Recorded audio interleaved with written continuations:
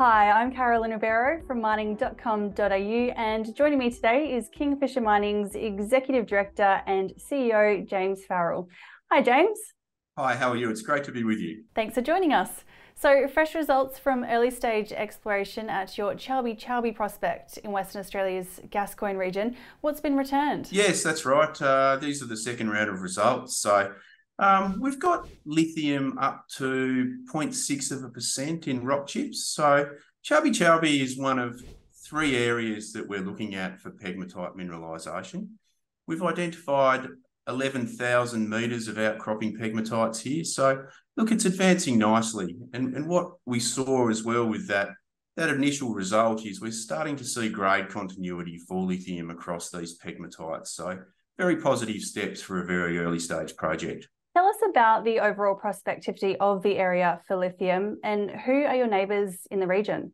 Yes, well, Chalby Chalby is one area it's about 3.3 by 3 kilometres, so about 1% of our tenement holding. It is a long strike around a granite contact from Minerals 260's Pyramid Hill, and Minerals 260 announced a 5 kilometre long lithium soil anomaly at Pyramid Hill last week. So, you know, that's sort of suggesting there might be some scale to this area that we're looking at.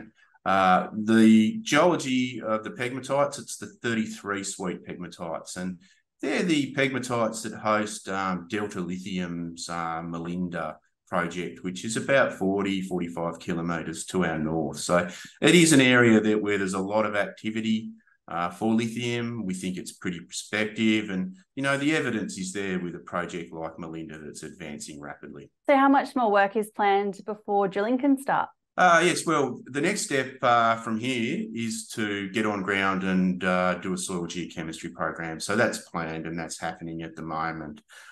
So really, we think that together with a little bit more on ground mapping, we should have those drill targets defined and ready to go. So that should be something we have some news out on in the coming months as we progress towards drilling. And meanwhile, you're also targeting large-scale carbonatite intrusions along the Chalby target corridor.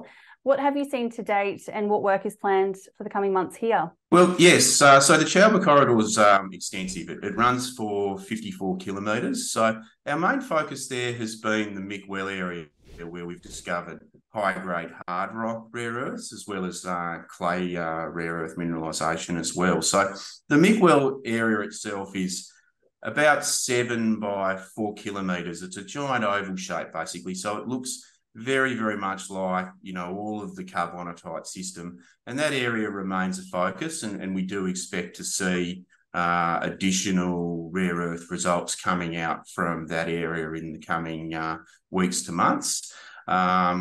And also we're looking at the Lockyer zone. So we've got a fairly decent strike length of that target corridor as well, 30 kilometres. And within that zone is our LK1 target. So work's progressing there. We've recently completed a gravity survey there, which we're waiting on the results for. And we'll soon be having a surface geochemistry program get underway there as well. So that's really all about defining those drill targets under the shallow cover that is across that area.